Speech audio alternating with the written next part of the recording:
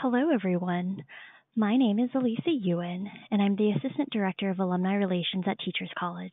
And I'd like to thank everyone for joining us today for the Alumni Career Development Webinar series featuring Matt Murrie.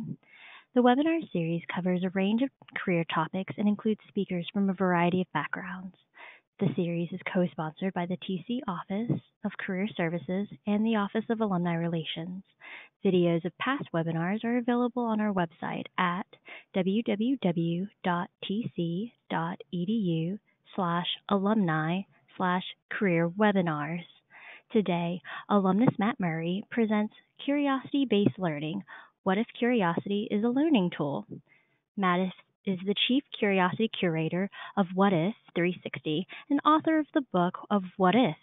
He has facilitated What If 360 experiences that connects educators, entrepreneurs, and students from around the world, from Colombia to Kosovo, and dozens of communities in between. If you have any technical questions, please feel free to chat me directly in the chat box. And now, without further ado, here's Matt Murrie. Hello, and first of all, thank you, Teachers College, for the invitation to get curious and share some of the work that I've been doing since graduating from Teachers College many years ago. And thank you, everyone who's come on to join and get curious today on the webinar. So we'll get right to it. Really excited to share this with you and really kind of start introducing what curiosity-based learning is all about. And in case I forget at the end, I want to make sure I stress that this isn't only an introduction to curiosity-based learning and a little insight to some of the work that I've done in the past and some of the things I've been developing, but it's also an invitation. Curiosity in the classroom, curiosity-based learning is all really emerging fields. And I'm really excited to connect with all of you. If any of you have ideas or ways to participate and further this kind of curiosity movement, I have my information at the end. I'm more than happy to connect, hear your ideas, especially if you're doing work in curiosity. I'm excited to connect with you. So again, this is both a webinar, but also an invitation to get and stay curious. So thanks. So let's get started. As mentioned, I do work in curiosity-based learning, and it's not, while my background is in education, I work not only with educators, but I also work outside of the field of education. So I like to start with this slide as far as what is curiosity with this equation here, this formula. And I'm not sure if anybody knows what this is.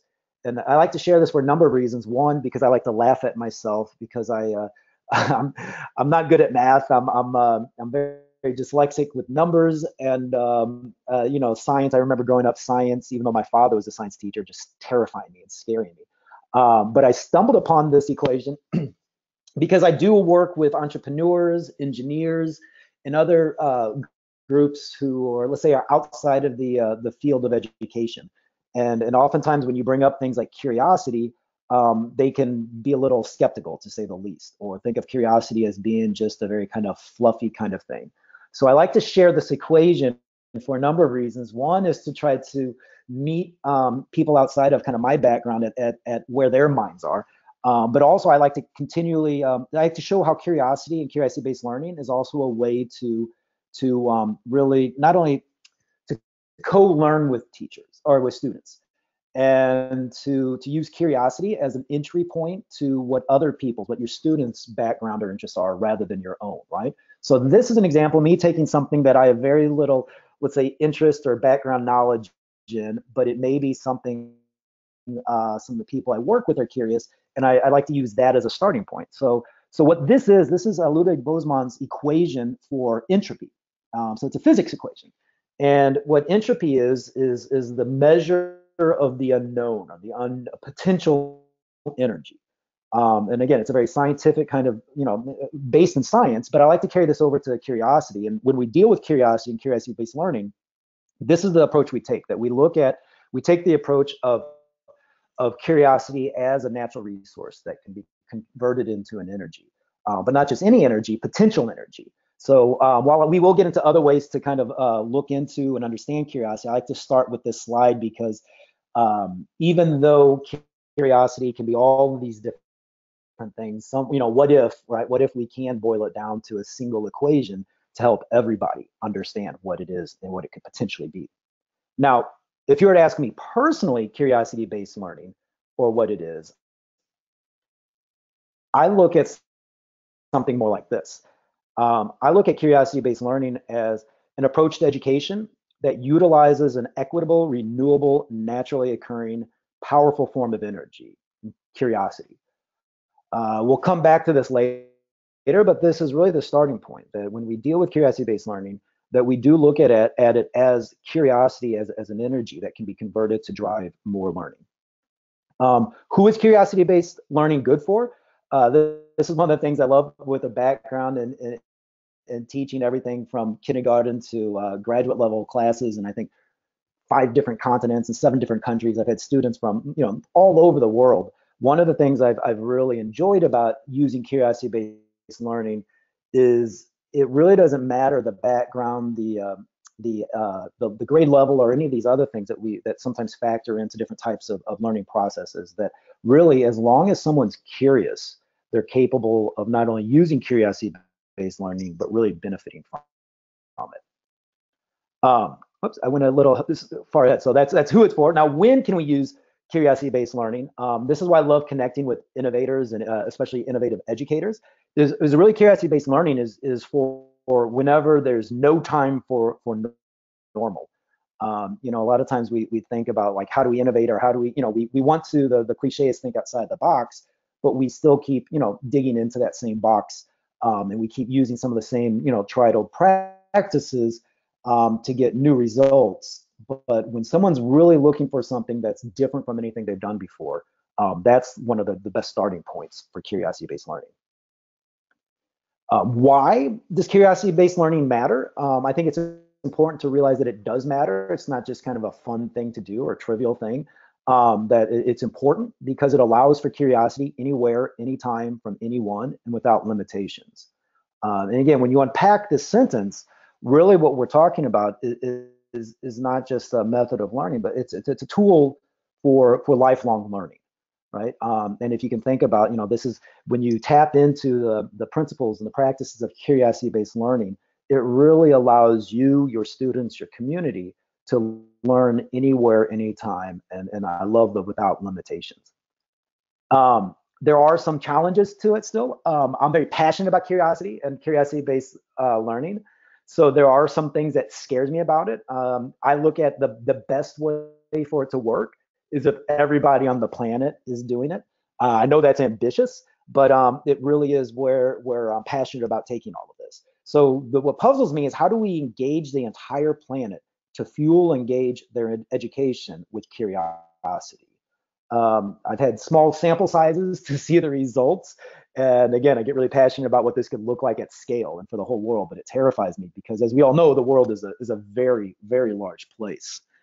But it is important. There is motivation behind it. So in spite of these tremendous challenges, it is incredibly important, because imagine a world like, I work in what if, right? So imagine a world like, what if the entire world is fueled by curiosity, and curiosity is the foundational aspect of all learning, right? Well, if that's true, what if that were the case? We would have a world where everybody wandering around, it would make education as natural as just wondering what if, right? And think back to yourself, how often you've asked what if, even just on a daily basis.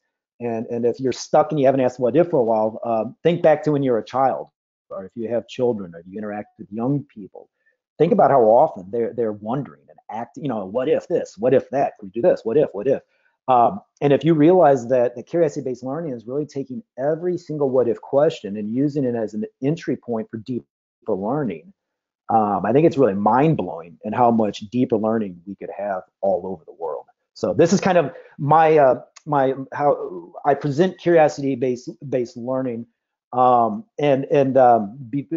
we get into some of the demonstrations of what it looks like, I'd also like to introduce a few of the guiding questions. I know a lot of schools and businesses and groups, they'll have like a guiding statement or some sort of statements, mission statement or vision statement to guide them. And I like that, and I deal with those.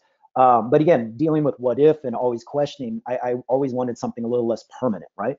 And instead of single statements that said, this is what I believe, or this is what it's about, to use questions to keep, and not just questions, but what if questions, to keep pushing the development and design of curiosity-based learning forward. So some of those questions I use to guide all that I do in the development of curiosity-based learning is first of all, what if curiosity is a natural resource that can be converted into an energy? And this is one that I can get a few laughs now and then on, and I appreciate them, but I really mean this seriously. When you think about, what if curiosity is a natural resource? Think about what that means, right? When you compare it to other resources or natural resources we have around the world, it's really remarkable what we could be tapping into with curiosity, especially when compared to other resources like oil or water or wind or some of these fossil fuels and these other things. When you think about what if we all have a potential source of energy within each one of us, right? And when you really look into what curiosity is and the role it plays in our lives, it's fascinating because it really doesn't matter how old you are, how young you are, where you grew up. It doesn't matter what religion you are, what culture you come from. It doesn't even, I like to laugh at this, like, it doesn't even matter how smart you are, right? I certainly don't consider myself one of the smarter people on the planet, but I do consider myself incredibly curious. And I've seen this in my students as well. I've seen students from all over the world, and the number one, with over 15 years in the classroom, the number one indicator of student success I've been able to see isn't all these traditional ways we measure or we evaluate students on their success, but it's really just how curious they are. And I found without fail that it's my most curious students who go on to find the most, and I'm doing air quotes here on success, because by success, I'm really talking about overall satisfaction, right? In terms of the occupations they find, the quality of life that they find beyond the classroom. There's a direct correlation between how curious they are and the success they experience later in life. So again, this is another one of those fuels for my passion, is based on the experience of treating curiosity as a natural resource. Now, once we can understand it as a natural resource, the challenge becomes, how do we develop the processes and methodologies to convert it from a resource and into an energy? So that's the first guiding question. After that question, we go to what if you want to change the world? You have to start changing the world.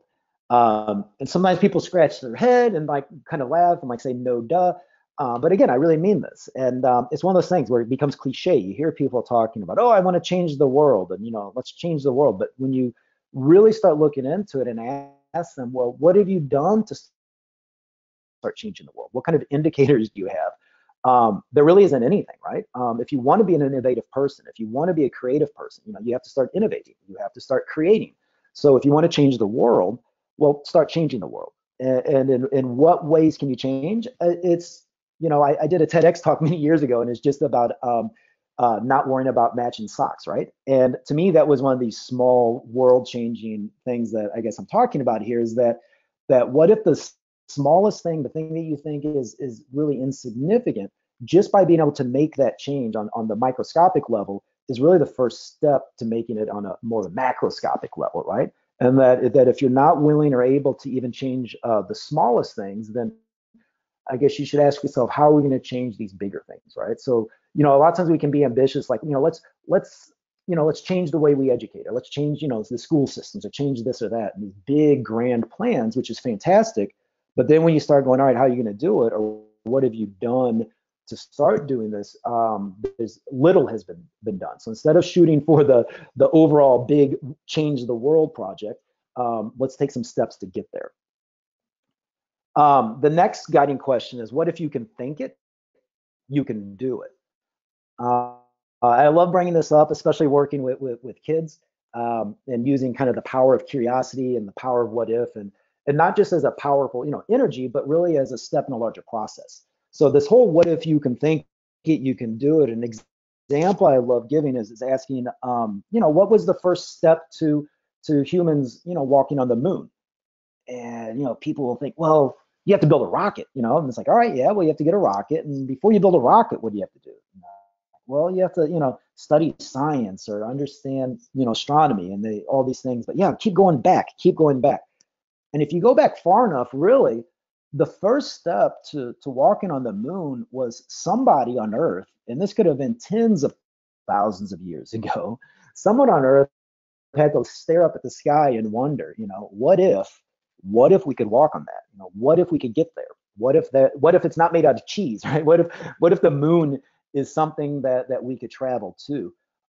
And it seems silly, but really that's the first step to getting on the moon. And sometimes I like to share the process and the work I do with What If is how do we develop processes to really shrink that time of, say, thousands, tens of thousands of years in this time from that question of what if we could walk on the moon to actually walking on the moon. So how do we develop processes? How do we develop mindsets and techniques so that we don't have to wait, for so much time in between these curiosities and the actions? So a lot of what everything that we try to develop here and all the work we do in curiosity-based learning is to shrink that distance between the what if and what is. The next question I have is what if collaborative competition beats zero sum every time? This is something that whether I work with entrepreneurs or educators, I never want to get away from the concept or even there's power in competition, right? There's good that can come from competition. For many people, competition can drive us, can push us forward. It's what helps us innovate. But getting away from this idea of zero sum, right? That just because maybe I'm a Cold War kid, Cold War kid, I should say. So I still remember growing up in a world that everything was black and white, right? There was right or wrong. There was Coke or Pepsi. There was this or that, and it was everything would seem to be in this kind of endless competition to where the goal was not for one to win, but for one to win and defeat the other. And that may have worked for a while, but especially in education, what if we got away from this? What if we looked at, we can still be competitive, but what if we took a larger approach or understanding it so that competition was, we could compete in ways that pushed us all forward in different ways. Another one is, what if there's always a better way? I love this question. I love it as an entrepreneur, as an educator, and I hope to as a student, right? And this is the idea that, what if no matter what you did or what you produced or what you're accomplishing, what if no matter how good or awesome it is, what if there's always a better way? And this doesn't mean that, what if you did a bad job on it, but what if you take this mindset, whether it's personal, it's in the classroom, or passing it on to your students, that no matter what you accomplish, there's always ways to make it better, right? There's always ways to keep pushing it forward. And I think as educators, in many ways, this is what drives us, right? You never finish up a great lesson or a class and just say, all right, well, done. I'm never coming back here again, right? How do we keep finding ways to push us forward to create new and exciting ways to innovate? What if there are no problems, only opportunities? This can be a challenging one, of course, because some problems, especially in the moment, can seem terrifying, right? But I do like to push people, what if all right, it's a problem and it's something that needs to be dealt with, but what if from this problem, and I'm sure as educators, you're probably already thinking, well, oh yeah, well, if there's a problem, there's an opportunity to learn from it, right? So maybe there's an opportunity to learn, maybe there's some sort of insight that we can take from this spot and then apply it somewhere else.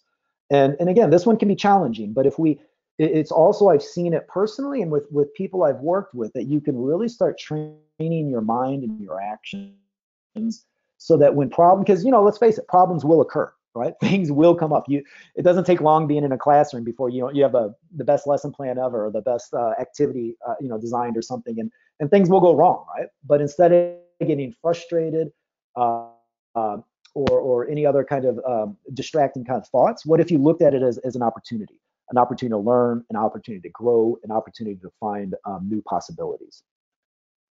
Another, I like to turn this cliche on its head. And what if our expectations are the box? As mentioned before, we all hear, well, we got to think outside of the box. We got to do this outside of the box. But I think we can all be on board with that. But the problem is no one really defines what the box is. It just seems to be this kind of mysterious kind of thing. But what if we can define the box? What if we can say, all right, there is a box, and that box is our expectations. And the best way to start getting outside of the box is to find a way to get outside of our expectations. And this can be terrifying. What if our expectations are kind of our security blanket, right? They provide us comfort. I like to say, if you really want to get in that innovative spirit, you have to learn to be comfortable being uncomfortable, and that can be terrifying in itself to people, right? And when you go into a situation with truly no expectations, I'll be honest, it can be terrifying. But that's also what outside of the box looks like. What if curiosity is the beginning to all great learning? This is where my passion is, right? So all of this kind of leads up to this final question here of, a lot of times you ask teachers, you ask educators, learning communities, where does learning come from? You're gonna get all these different answers. A lot of times, unfortunately, we tie it to more traditional resources, right? We need resources for our school. We need resources for our classrooms. We need, all of this. But I think there's a lot of power in what if curiosity is the beginning to all great learning.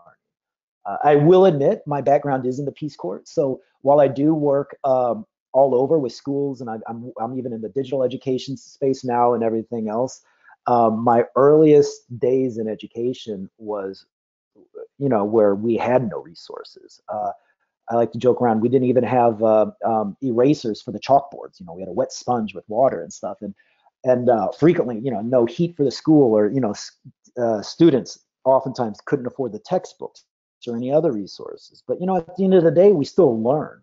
And just unpacking that, it's like, well, how is that possible? It's like, well, we all brought our curiosity to the classroom, and really that was kind of one of the early insights to what if curiosity is the beginning to all great learning.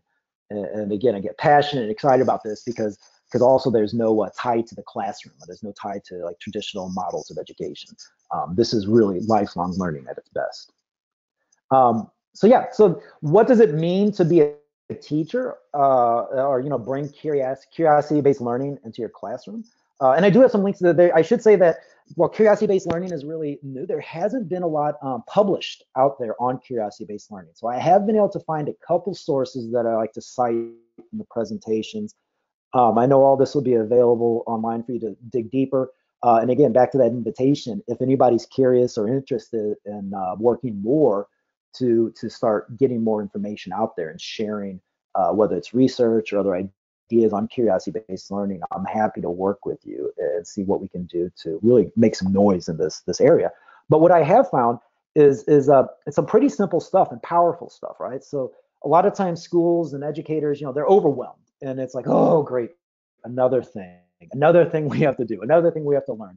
And one of the things I like to stress is this doesn't mean, complete overhaul. This doesn't mean that it doesn't have to be that intensive. Really, the first step in bringing curiosity-based learning to your classroom is just a simple, and again, air quotes here, simple can be, theoretically simple, right? But it's really just a flip in the philosophy of your role in the classroom.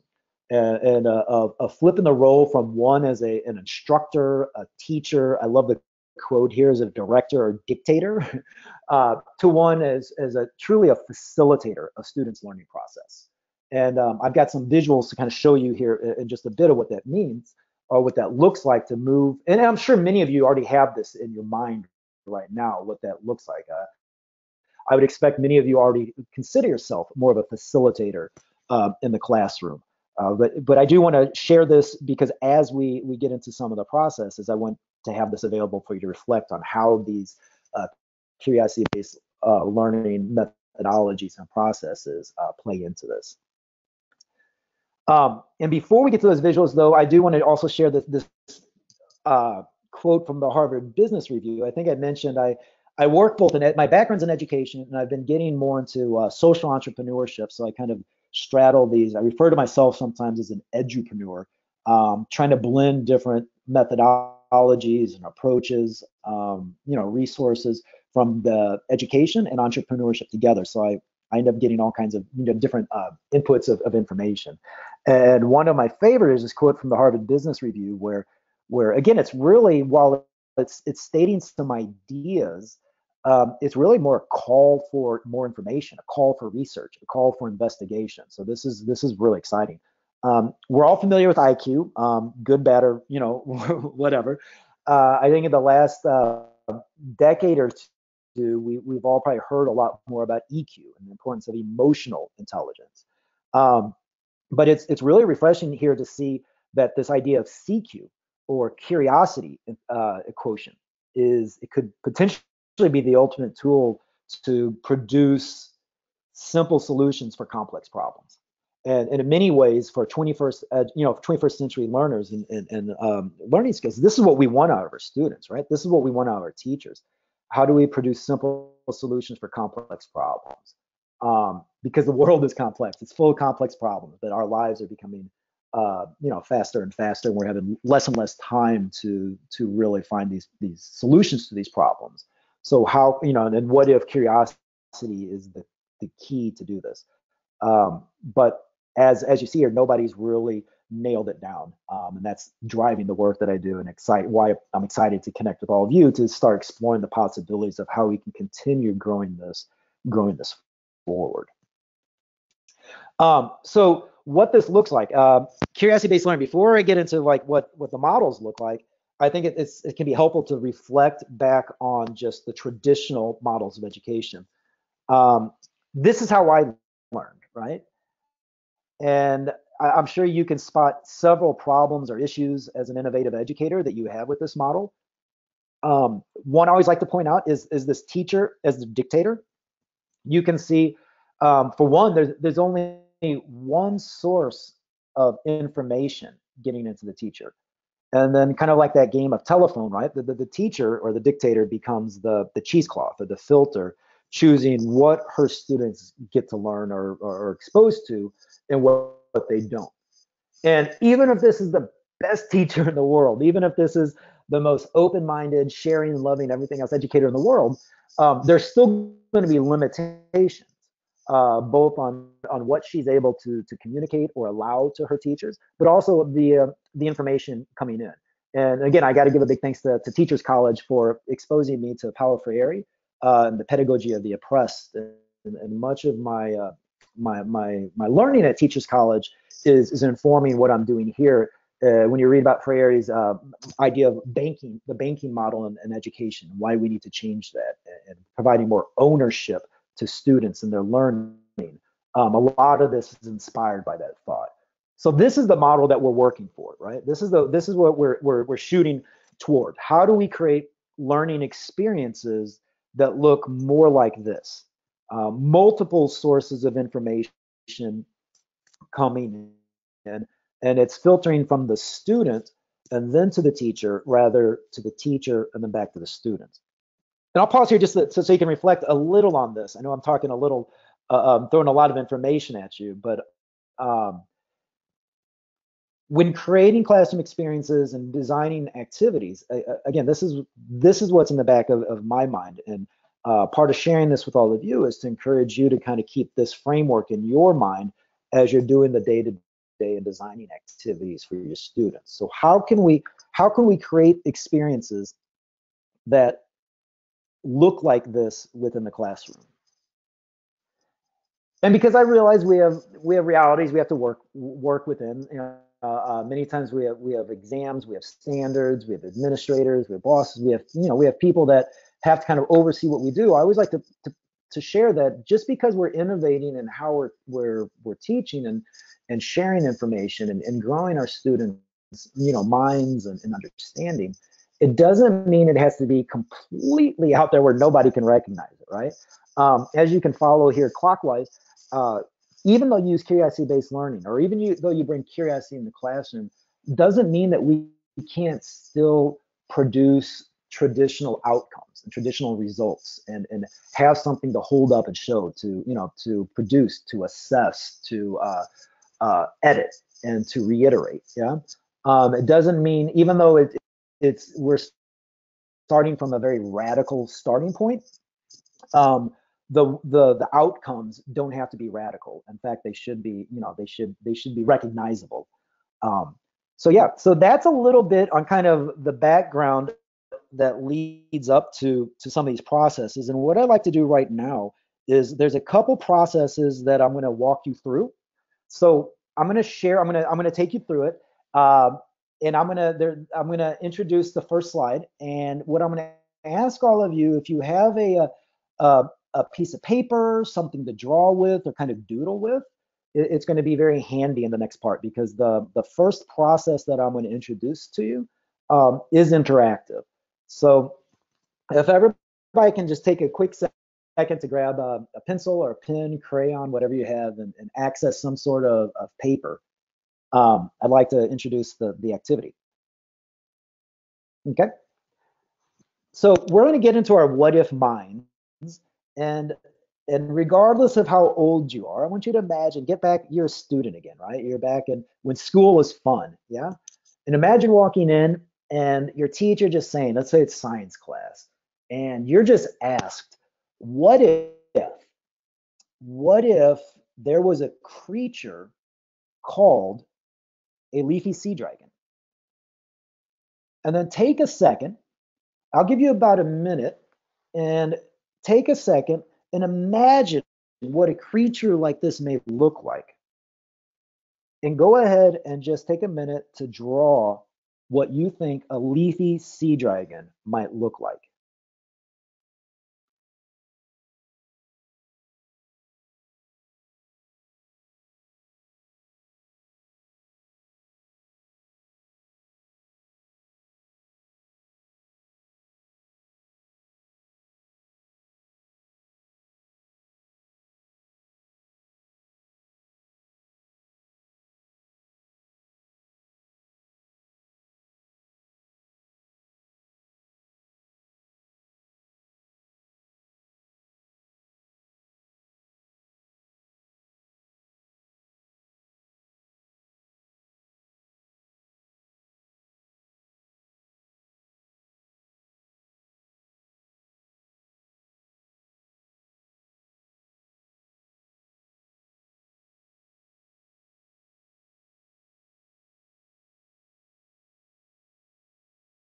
Okay, so everybody should have, it doesn't have to be fancy, right? But everybody should have some sort of just simple picture. Now, if you can find another space on that same paper, ask yourself, or I'd like for you to draw a second picture, right? What if, what if there was a leafy sea dragon and it had a head that looked like a horse? And what if its snout was much thinner and longer than a horse's? And what if it had a pectoral fin on its back and a dorsal fin near its tail? And what if it had fins that are transparent or nearly invisible? And what if this leafy sea dragon had about 10 or 15 bony rings that surrounded its body and large, sharp spines that ran along its back, right? And what if this leafy sea dragon has a bunch of skin filaments kind of hanging off of its head and body and tail that looks like blades of seaweed?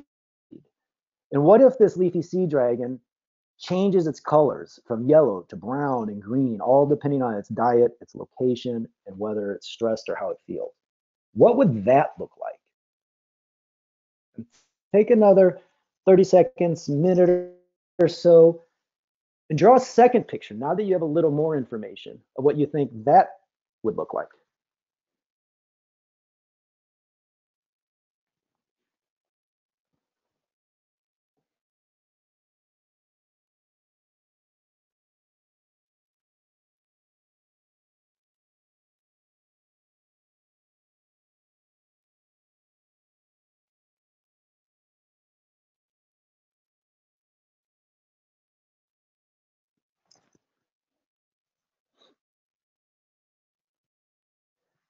Okay, and unfortunately, I think I think I ruined the surprise just a little bit for everybody. But the next part of the process is to show students an image of an actual leafy sea dragon.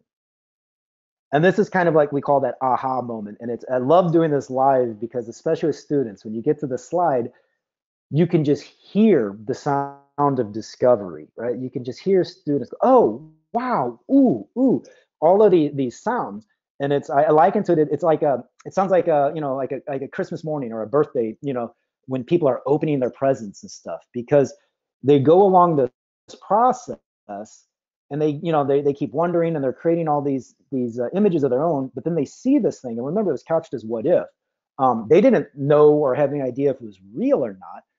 It was still very much in their own minds, and they created this, and then they see this image and it becomes real to them all of a sudden.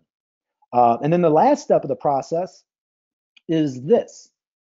This is where I give the students all of the facts about the leafy sea dragon. This is where I share with my students what I want them to learn. This is what the lesson's about, right? And this is, I hate saying it this way, but this is what's going to be on the test. And now once we get to this part, the students are soaking this in like a sponge, yeah? And the reason is, remember, what if all great learning starts with curiosity? The reason they're soaking in this information now is because rather than starting with this information, we started with their curiosity. What do you think? What can you imagine? What if this were real? What would it look like? And I like to point out too, is even though this is a linear 4-step process, step 1, step 2, step 3, step 4, inevitably, students never go from step 3 to step 4. It's funny, students usually go from step 3 all the way back to step 1. And I love it because the first thing they do is when they go back here is they laugh. And not only do they laugh, but they laugh at who got it the most wrong, right? They laugh at whose original picture was the craziest, was the most off from what the reality is and all of this. And we're really flipping the entire classroom dynamic now. So now the student who doesn't know the answer, the student who might feel lost, the student that feels behind, or the student that feels all these other things, or ashamed of what he or she knows or doesn't know, now they're the superstar, right? Now we're encouraging our students to take chances. We're showing them that failure is okay, right? We're all going to fail. I guess if you know what a leafy sea dragon is, maybe you get it right this first time. But instead of introducing a lesson or a concept of something about you better make sure, squeezing that bar of soap too tightly and say you better make sure you get all this information down, we're starting from a point of comfort. We're starting from a point of acceptance. We're starting from a point of there's no wrong answer here. And regardless of what students put in this first block, there's opportunity for learning on each step of the way. Because even if it's different, we can make comparisons. We can point out new words, new concepts. And students are learning this from a point of comfort rather than a point of fear. And going back to that idea that, while this it can be a radical new way to teach and everything else, it doesn't have to be as time consuming or overwhelming as a lot of new methodologies and approaches. Because I like to point out to teachers that, we're already teaching this. The only difference is we're teaching in a different order, right? Traditional education starts here. This is what the lecture or the lesson is about, right? And then we tell our students to go home and read this or study this because there's going to be quiz on Friday. And then they come to class, and on Friday, here's the quiz. We give them a little information, and then they fill in the blank with what they know, right? And we say we have to take this quiz because next, the following week, there's going to be exam. And this is what the exam looks like, where you just get a blank piece of paper and you fill in all of the information you know. And then we use this to grade and assess the student's learning. And again, going back to that idea of what if collaborative competition beats zero sum all the time, right? This traditional model is reinforcing this idea of zero sum, where we go from all of the information and slowly take it away till only a few of the students who are able to retain all of these details can achieve and produce the best results at the end. But if we look at it collaboratively, where the goal isn't to find the top 2 or 3 students, but to truly get everybody learning together, then why don't we start here and guide our students to where we want them to be? Just a little the background behind one of those techniques. And I do want to make sure I leave some time for questions, but before I do, I want to show you one more technique. And if this looks familiar, it should. So this is something I refer to as from what to wow. I use this in a number of ways. I use this both to introduce a new concept or idea in the classroom, but I also use it to assess students' learning. So let's say there's going to be a new concept, like, I don't know, maybe curiosity-based learning that nobody's ever heard about, right? So instead of just kind of going off in all these different directions or giving just like kind of a paragraph or whatever, what if we were to explain the new concepts by answering each one of these questions in a single sentence? And then what if at the end of a lesson or the end of a unit, instead of giving a traditional quiz or exam where they, fill in the blank or write all this, we ask students to share what they know or understand about what was taught by answering a single sentence to each one of these questions. And the idea is that this can be done. And when I do this, there's 8 questions, 1 sentence. I typically give 1 minute per sentence. And then what happens is at the end of the 10 minutes, we have 8 complete sentences that make an entire paragraph. And what we can do with this now is, we all know there's 6 question words, right? I'm a weirdo, so I like to add huh and wow. And what happens then is by answering or sharing your understanding of something in these 8 questions or 8 sentences, answers to these questions, any response someone has back is going to automatically be a deeper level of response because every question has been answered in the communication of what it is. In terms of teaching tools, I really enjoy this because when my students answer, especially the last 2 questions, what puzzles them or what terrifies them about something, or what is exciting about them, I use these as tools then to increase my level of empathy to my students. If I know where they're scared, I can create lessons, experiences, activities to help kind of decrease that fear. If I know what excites them, when I feel like I'm losing them or I need to kind of rope them back in, I have touch points to get them excited again. So this also becomes a template for me to create more effective lessons and experiences inside the classroom. I also use it for writing. Again, my background is in writing as an English professor and writing teacher. I'll use this in place of a traditional outline for an essay or other writing assignments, where they can write this out, and then we can have them fill in between each sentence further, deeper explanations or examples of what they mean, and we can use this as a structure for more writing. So this is, and also if anybody wants to go back, again, I'll share all these slides with you, but if you recall how I introduced curiosity-based learning to you, this is the exact method I followed. I first gave a single sentence on what curiosity-based learning is, who it affects, how it works, where it happens, when it takes place, why it matters, what puzzles or scares me about it, and what I think is awesome in the opportunity.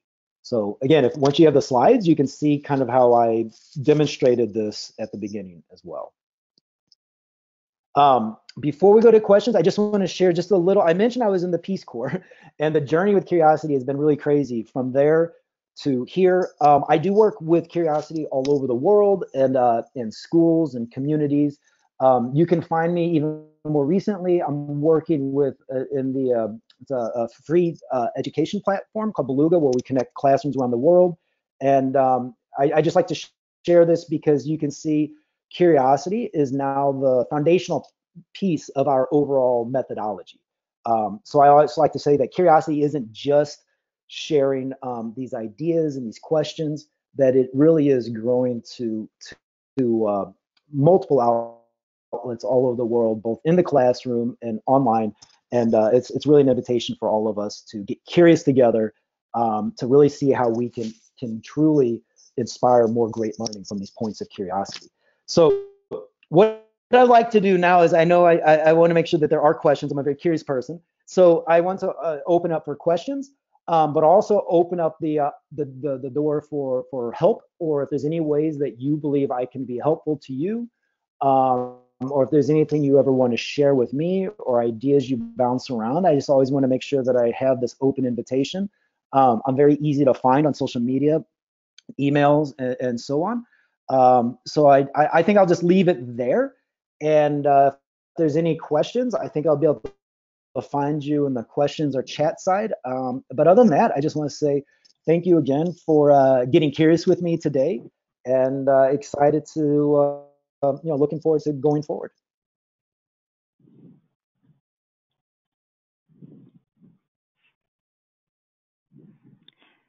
Great. If you have any questions for Matt, please feel free to put them in either the chat function or the questions, and we'll set some time to wait and see if anyone has questions. We'll just go from there. Perfect. Okay, it looks like we have some questions. Wow. It's a great How to use questions. Yeah, thank you. Oh my goodness, so many. Okay, I'll read off the first one. How to use similar process as Leafy Dragon for more ambiguous topics, such as questioning how to create culturally diverse spaces. Wow, great question. And it's actually kind of, I may have two different answers for this, right? So I love that you're asking us for more ambiguous topics. Yeah. I sometimes when we workshop this in person, I'll introduce the leafy sea dragon. And then what I'll do, and I will admit, thank you for, this is webinars. I'm very new to the webinar space. Yeah, I'm much more accustomed to being in person and very kind of looking eye to eye and kind of interactive. So I thank you for the, how do I say, working with me on this, right? So one of the ways that I deal with this is, as soon as we introduce this concept, we'll find out what subjects the student or the teachers in the workshop teach, right? And we'll have everything from history to physical education to math, and they'll go, yeah, well, how do I do this with the subject? And what we'll do is we'll just put it through the process. And we've had examples of everything from algebra to whatever else to history, right? And that's like the overall question. So since you got very specific here, such as question how to create culturally diverse spaces, I guess the approach I would do is create that open space first. Like ask the students, the people you're working with, is like, well, what does a culturally diverse space look like? Design your own, right? It can be a picture. They can draw a picture, or depending on your class and what you're what you're comfortable with, you can have them draw. You can have them list the characteristics, for example, of a culturally diverse space. Yeah. And then if you have some concepts and some ideas you have in mind that you want to share with your students, and then that next stage would be, all right, well, what if, or how could you combine what you drew and incorporate X, Y, and Z into the overall design of a culturally diverse space? And then let them iterate, come up with a second version, a draft 2.0, yeah? And then you can maybe show them a case study or an image or something of a culturally diverse space as an example, right? And then the next slide can be maybe a more detailed breakdown of the components of that space and or examples of other culturally diverse spaces. And then what it allows for the student to go back with all that information that you shared with them and go back to their original concept and see what they could do differently. And then I guess they would create a version 3.0, if that helps. Yeah. So it looks like another question is, can you give an example of what curiosity-based learning in an early childhood classroom would look like? Great question. Now I got to be careful here because I don't want to give out too much because I don't have a whole lot of experience in the early childhood classroom. So I want to make sure that I preface it with that, right? However, in working with younger grades, I like, one of the things I like to do is almost a 2-day affair, right? Which is the first day give the students a space collectively, and then I always like to go from the collective to the individual. I mean, the individual or individual to collective, where you ask the students, even just verbally, to get them thinking, "What if?" Right? And uh, they can give verbal answers. They can, I guess, in early education, they probably won't be writing much, but they can draw images, right? Like one of the examples from the book of what if that I love giving with kids is, what if broccoli tasted like chocolate, or what if you could communicate with your pet, or some, just really off the wall kind of thing, and just let them respond, right? That first day, or that first step of the process, is just to let them kind of unload all of their curiosities. And then your role as the facilitator is to collect those thoughts and those ideas that they're just kind of shouting or throwing against the wall. And then as you go home and as you prep for your next class, then you can take those thoughts, those crazy ideas that your students had, right? And then try to connect them to different realities. You may not have the exact, like, they may be coming up with impossible things, but I think you'll be surprised that the craziest what if question that kids can think of, it's going to be tethered to something in reality. It's going to be tethered to something, a concept or an example that they can see in real life. And then when you bring that to class the next day and share that with them, or kind of build that lesson around, or tap into those curiosities that they mentioned, it really brings that lesson to that student and connects them in a way that they start looking at your classroom experience and going to school not as something just kind of crazy or waste of time, but they develop this new kind of trust in you. You become, I guess, not just a facilitator, but kind of a guide. And then that opens these new pathways of learning where they realize their educational experience from a very young age is one where they initiate the learning process. So really, that's a long way to get to your question, which is sometimes I think with especially the younger kids, don't worry about too much about the structure that goes beyond the what if. If you can just let them know it's a safe space to ask what if, and then you train kind of the backside of your mind to just constantly collect those what if questions so that you can share with them when you find some what if realities. I think that's the way to really tap into the early childhood. Great. So another question that we got was, you had mentioned that CQ is the ultimate tool to produce simple solutions for complex problems. Can you elaborate a little bit more about why you think it's simple solution? Well, I guess, all right, so I'll give, just to keep it simple. I think the what to wow would be an example of that, right? Because from what to wow, the process I introduced there at the very end, I can go back to it here. Yeah. So when you finish this activity, again, it's 10 minutes and 8 sentences. But when you finish this, I've written, I wish I could tell you how much I've done with these 8 sentences before, right? I've accomplished some pretty complex things, right? In terms of both writing, presentations, workshops, everything else. That when the final product is incredibly complex, yet the first step in forming that complex product was really nothing more than these 8 steps.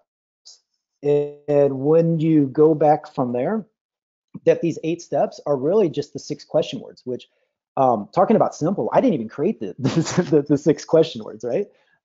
It's about as simple as it gets, yeah. But it's all based on curiosity, right? It's all these questions. Instead of saying this is what it is, this is how we have to do it. It's going back to just as simple as what, why, how, right? I think that's the way I look at it as well. There's another process that I can't take credit for creating, but it's easy to Google, and it's called. I was actually just doing it today with a group. It's called the 5 whys. WHYS, like, why the question. And it's been a great tool that you basically ask why something. You take a problem or a situation, and a complex problem, right? And you start with, well, why is that the case? And you come up with an answer. And then once you get that answer, you go, all right, well, why is that the case? Right? So what you essentially do is end up taking one question and asking why to the answer to that question 5 times.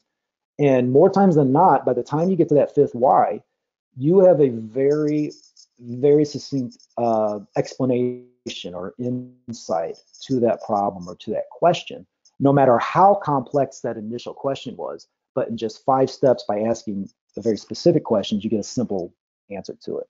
Um, Great. So I think the next question is, how did you get started being curious, or even to look at this concept and just really develop it? Great question. So the answer I like to, I've been giving, it goes back to the Peace Corps. I think I touched on it earlier. So right out of university, I was a Peace Corps volunteer in Kosovo, Macedonia, and I didn't have a background in education at the time. Both my parents were public school teachers, and I thought, I'm never going to teach, right? But I did want to volunteer. I did want to be in the Peace Corps, and they just assigned me to being a teacher. And I'll just never forget that the problems. It was you're in the classroom. I didn't have a team teacher. I was all by myself, and I had different classes. In like one class, all the students had books and materials. Some of them even had computers at home and all of this. Another class, a couple kids had books, not everybody. And then the other class, nobody had anything. Like they had no books, they had no nothing. And they were like, why do I even need to be at school? But my job was to teach all of them the same lesson and to get the same results. And my challenge over those years, well, how do I get the same results across different levels with all of these different factors? And again, it wasn't it wasn't easy and it wasn't pretty. But over those years, I realized that the books, the money, the other computers, these other traditional resources didn't matter nearly as much as the curiosity. And that carried over from my time at Teachers College immediately after Peace Corps, and then into the classroom at the university level, where I was working with international students and saw the same thing. And I realized, wow, if I want to succeed as an educator, my goal is less about teaching my students specific information and more about tapping into their curiosity. Because again, in the 21st century, they have sources of information, right? They can access all the information on my brain online. But if they don't know how to access it, or they don't know what to do with that, it's worthless. So by creating experiences and processes that tapped into their curiosity, I had faith that they would find the information as long as they're curious enough to find and know what to do with it. All right, great. Does anyone else have any more questions for Matt? We'll stay put for a little bit longer and see if anything. Okay, yes. One more question. How can you use this idea of curiosity and apply it to technology, and where do you envision it can take us? Like, have you ever seen this in action in a classroom or any other kind of context? Nice. Yeah, and I'm reading this question again. This is a good one. It's how can you use this idea of curiosity and apply it to technology, and what do you envision? So the first part is how you can apply it to technology. This is also like what's really exciting. So this is what I've been doing. Most of my efforts, well, a lot of my work is still very much in person and in-person workshops. Actually, for about the last year and a half, there towards the end of my slides, when I showed I mentioned Beluga, right? So this is a technology platform that connects classrooms around the world. So actually, I've kind of had my nose down in front of a computer screen for the last year and a half, and working to translate translate, I guess is a good way to put it, these methodologies in curiosity-based learning to a more of a digital realm, right? So how can we use technology to further as a tool to encourage the curiosity going farther? And have you seen action in classroom or other contexts? Yes, see this all the time, both on the digital platform that I was talking about, but also just in my own network of teachers and schools with whom I work with. We use curiosity both as a relevant, to bring relevant learning into the classroom, but also so that we have both action and impact. I think that was a big part here, as you can see that as far as a methodology, curiosity is the beginning, and learning, and but how do we bring the action and the impact? And fortunately, with a lot of the schools and groups I've been able to work with, when they do contact me or they are interested in curiosity-based learning, they are interested in how can we use this to impact the world. So we do work with a number of organizations all over the world to drive that learning beyond the classroom. And I know that's kind of a short answer. It's just like, I just realized if I were to answer that completely, I may need to give very specific examples or maybe share information with you that we may not be able to right here. So I'd be happy to share more of that with you directly if you're really curious about how, because I can give you some very concrete and specific examples of how we are currently extending curiosity from the classroom to impact and actions all over the world. All right. Well, I just want to be mindful of everyone's time, and we're a little after 6. Oh, wait, we have one more question. Matt, do you mind doing one last question? No, okay, no, so this will be the I last do want question. to share my notes. Feel free to contact me. Definitely. Sure. Yeah, and so this will be the last question of the webinar, but please feel free to take down Matt's contact information. I know he would love to discuss further with y'all. So the very last question is, are there different ways to use classroom dynamics to foster curiosity-based learning? Wow. I wish you could see me smiling right now. The answer is yes. And this is when, how do I put this? I'm so excited. I'm not even sure how to answer this. This is the heart of it. Yeah. And this is why I think I mentioned it's webinars can be difficult for me because I always, even if I'm not with students, I'm with educators, I'm constantly trying to tap into classroom dynamics for curiosity-based learning, right? So I'm constantly trying to figure out, and that's why I like that what to wow and truly getting my students to answer those questions, because that becomes a portal to the classroom dynamics in my mind, right? The better I understand my classroom, kind of on a very personal level, feeds into not only the processes I've already designed, but also the processes yet to be designed. So in reading this question too, I'm excited because I'm trying to get the exact person to ask this, this Christopher, I think, right? I'd be very curious. One of the things that we see is the processes and stuff I share with teachers aren't made to be taken and then followed exactly the way I present them, right? They're all made, like I share them with people for you to own them, for you to take them and to tailor them, to change them according to your classroom dynamics, right? So for example, I gave the what to wow process. Well, in your classroom, maybe it fits better for only half of those questions, or maybe you have a couple other answers that you want your students to fill in instead of just the 8 I have, right? That's perfectly fine. I always want to let people know that this curiosity-based learning is like, I'm not the one and only, right? It's always an invitation, and it's one of those things that I think the first step, again, what if all great learning starts with curiosity? Once you are willing to make this commitment to bring curiosity in the classroom, to let your students know it's a safe space to ask questions, no matter how crazy they are, and these what if questions, and explore these. I think that's the first step, and then from that step, it opens the gates to other processes, and very specific to the dynamics of your classroom. It's just these questions are the first step in unleashing that. So basically, this question is, I want to throw it back to you and challenge you to share with me some of your ideas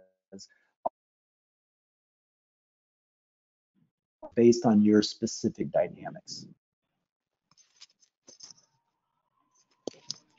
Well, Christo, it looks like you need to be emailing Matt later today and kind of go have that conversation because it seems incredible. Well, first off, I just wanted to do a huge thank you to Matt. We really appreciate you taking the time to share your expertise with the TC community. I think you've given us a lot to think about and how we want to conduct ourselves in the classrooms going forward and trying to utilize curiosity-based learning. Just to let you know, a video of this presentation will be available on our website, and that address again is www.tc.edu/alumni/career webinars. Please visit our website for more information about our monthly webinars and upcoming events. We hope you can join us for our next webinar, "'Tis the Season to Forgive, a Mindful Process to Deal with Stress," on December 10th with alumnus Kenneth Silvestri. Thank you all for joining us, and I hope you have a wonderful evening.